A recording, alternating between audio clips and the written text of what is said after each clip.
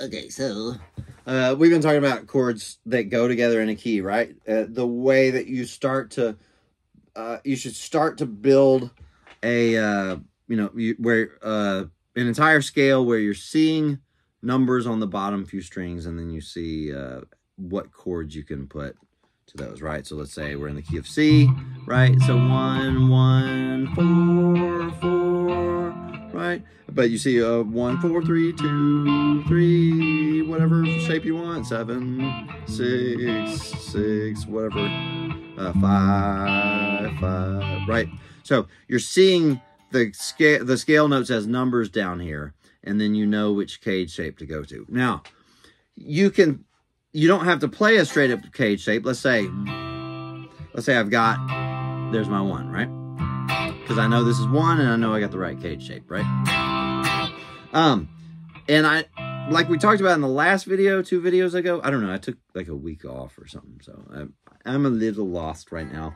But we talked about how you can, how you should know what each chord in a key takes, right? So 1 and 4 are major 7, 5 is dominant 7, 2, 3, and 6 are minor 7. 7 is a half diminished 7, right? And then you learn what extensions they all take. And remember, for that, everything takes a regular 2, a regular 4, a regular 6, a regular 9, 11, 13, right? Same thing. Except for the 3 chord takes a flat 2 and a flat 6. The 4 chord takes a sharp 4. The 6 chord takes a flat 6. Those are the ones you got to remember. Oh, the extensions on the 7 chord, the minor 7 flat 5, the half diminished. I mean, you can learn those if you want. I didn't include them in that list. But, it's very rare that someone will say that a chart will ask you for half diminished 9 or something like that. I mean, I can't recall ever seeing it. So people tend to not ask for extensions on half diminished chords. So, what I was going to say is, I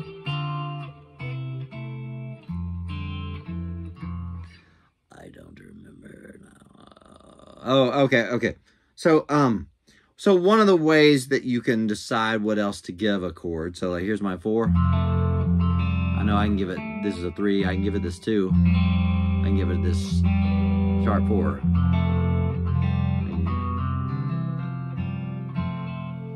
Right? So you can do the math per chord. Another way, and I think you should do both of these, right? You should be able to process your other note options for any given chord based on you knowing that this is the 5 chord, therefore it would take a flat 7, it could take a regular 6, it could take a regular 4. So regular 6, for a flat 7, so I can put the 6 there, right? You should know that stuff. You should be able to do those calculations based on knowing that you're on a 5 chord, therefore it takes a 1, root 5, root 3, 5, flat 7, plus a regular 2, regular 4, regular 6, right? You should be able to do the math based on that, but there's an alternate way of doing the math, which you should also be able to do. I wouldn't pick one or the other. I think you should be able to do both, but it's this. Here's my scale. Here's my 6, 7, 1, 2, 3, 4, 5, or however you want to do that, right? Or I can move around, right? But the idea is I should be able to play all the chords without moving vertically. I've mentioned that before because I'm thinking cage shapes. But also, since I see these now in the context of this entire scale shape, what I can really do is, here's my 4, right? Right? 6, 7, 1, 2, 3, 4, right? I can, each one of these notes is replaceable with any other note in the scale. Because remember, if we say a chord can take its root 3, 5, 7, and it's 2, 4, and it's 6, well, guess what? That's 7 notes. That's the entire scale. It can, a chord can be the entire scale. Your 4 chord can be the entire scale. Now, in actual practice, you don't want to play the entire scale for that chord, but it could be any old cluster of notes you want. So let's say, let's get me a bass note here. All right. So there's my 4 chord. Check this out. Regular 4, right? But the scale looks like this. Let's say I make it major 7. But let's say I take this note to this because it's in the scale. Still sounds like a 4 chord, doesn't it? What about this one? What about this? What about this? What about this? Notes in the scale are the chord, right? There's my 4 chord. Or this. Right? Now let's say that we got a 5 chord. So, alright, so my 5 chord. Same notes. All the shapes I just played. They all sound like a 5 chord. But very, very colorful. Now, in reality, if I wanted to, you know, like, see most of the shape and only change one or two notes. And why am I thinking that? Well, I'm thinking this, but I've taken this down to a different note in the scale without necessarily thinking about what note it is. Now, I do know it's a 2, and that this would be a flat 7, right? But I don't have to come to this shape through thinking of what note numbers they are relative to the 5 chord. I can just see scale notes and just grab a cluster, right? So let's say we got a 6 chord, right? Same thing.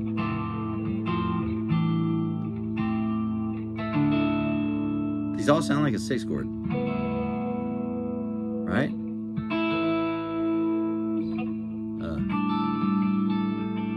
It all sounds like a 6 chord, right? So what I'm recommending is 6, and you got your basic cage shape, whatever you're thinking. Just try grabbing other notes in the scale.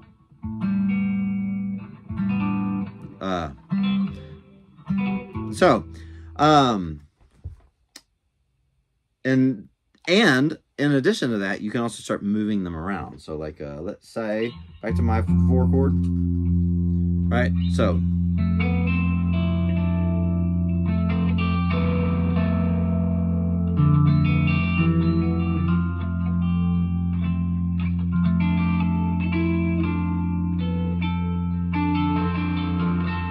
right, what I'm doing,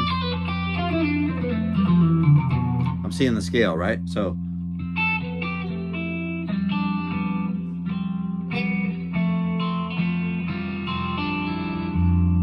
it all sounds like a 4 chord, right?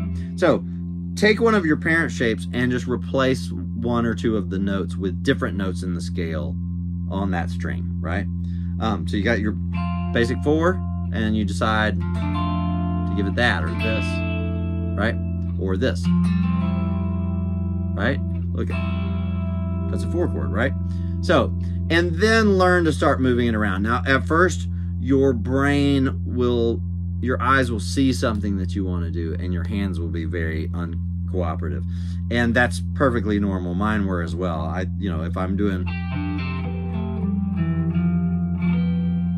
right, that once upon a time was something I decided I'm going to do this thing, and your fingers have to make very spontaneous decisions about, and sometimes they have to swap assignments and stuff. That stuff will not come easily at first, but over time it absolutely will. So look at all my 4 chords that I'm going to do by, I know this note is 4, I'm doing this, but I know the scale looks like this. So let's do, instead of this, or even instead of major 7, let's do, or this. Right, or it's my 4 chord. These are all 4 chords. Right here, then the scale shape. What? I'm an idiot. Now the shape for the 4 chord would be like a G shape, the parent shape. But I can take this shape and just these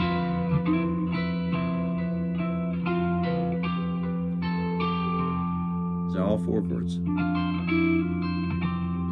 Just take clusters of notes. Even though I'm primarily thinking this, I'm gonna treat the notes in it as each being very fungible, right? Here's this shape. Here's this shape, every one of these notes is fair game. So let's say, let's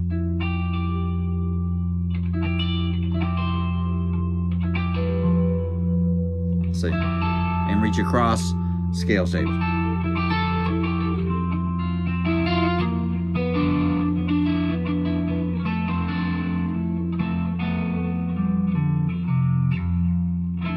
And when you're playing by yourself without the going, right, then you got to do all the duties, right? So which means that's going to cost you a finger, right? So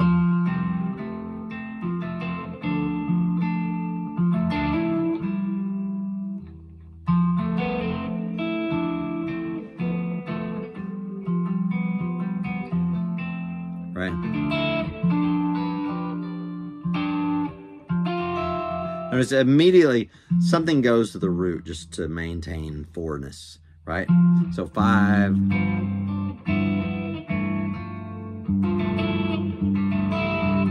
Ever heard that 5 chord? I don't know if I have. So the scale here.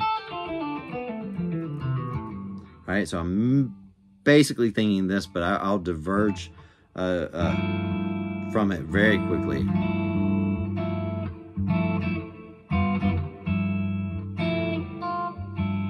Now, in this right here, that explains probably 80% of what I do with chords right there.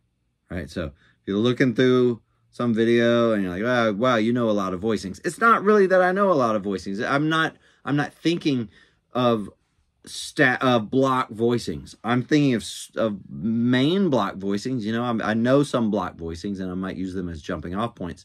But most of what you're seeing is me seeing both starting from a block voicing and then finagling it using other scale notes. So this, or as a 4. Ever see that as a 4 chord? Well, no. I mean, I haven't. But what I'm doing is I'm thinking this, and I see this, but also up into this. I see all the other scale notes, and I'm just grabbing stuff. And now all of a sudden I want to do, and sometimes you'll want to do something that's virtually impossible, and that's fine. That's good. You should be doing that. There's my 4. And of course, by the way, this is like we've seen this sort of implicitly in this. It's also a 5. It's also a 6. It's also a 1. That's a low C. A 2. Doesn't that sound like a 2 chord, right? So, the path to knowing a bazillion chord voicings is to combine your knowledge of these block shapes with seeing the scale there and knowing that any of the notes in the scale is totally fair game for that chord. Make sense? Including, let's say we'll do this because I always tend to use this, but so 4, 6, 5, 2, 1. All right. I did another video where I used this as an example, but also all these previous videos I keep resorting to this. Let's say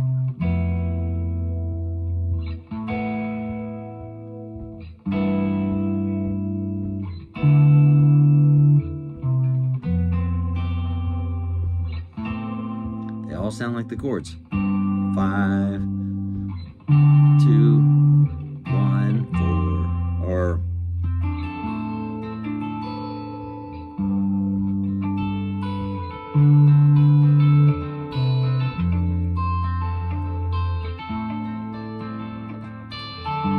right? Or let's say I got this one.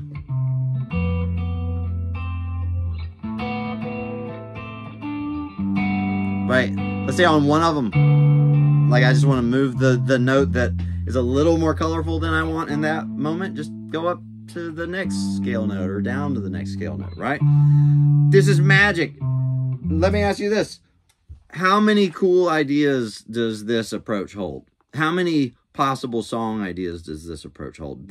So my friend Noel and I have been talking about sort of music theory paradigms, right?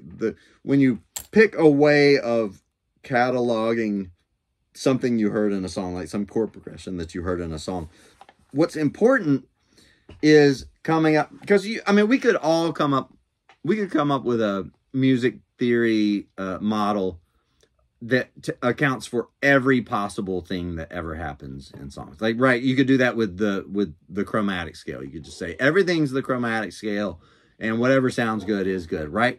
And turns out that can account for everything Bach ever did, for everything whoever ever did, right? The problem is it mainly suggests to your brain really stupid sounding ideas, right? Most of the stuff you're going to come up with that as your paradigm is going to suck, right? What's important when you're thinking when you're picking a paradigm through which to think of music, right? Is the fertility of that idea, right? The fertility of that music theory model. My dog needs a shush. And fertility toward coming up with killer sounding stuff, right?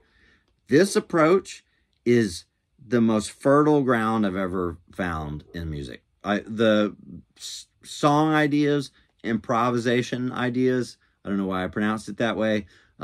Just comping ideas. Obviously, when I'm playing over somebody else's song, it's like, you can make things as colorful as you want. Obviously, I can just resort to regular triad shapes, the regular cage shapes. So yeah, that's that. This is as fertile of ground as you're ever going to find, I think. Certainly, for me, that's what I found it to be. Where now, a decade or so into thinking like this, it's probably more than that by now. It's like, not only do my hands just do this stuff effortlessly, what was once a very complex juggling act. And again, don't be discouraged if that's what it feels like, if your hands are uncooperative at first. That's fine. That's probably where you're supposed to be at first. Your hands are going to learn to be more agile because of this.